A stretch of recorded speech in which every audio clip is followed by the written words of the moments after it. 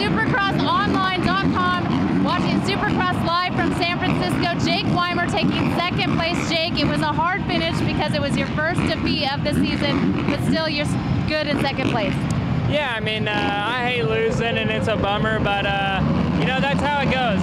You know, racing is tough and some nights you're better than others. So, you know, tonight wasn't quite my night. I was a little bit off, so I had to ride a little bit smart. All right, well, congratulations. We'll see you next week back in San Diego. Thank you.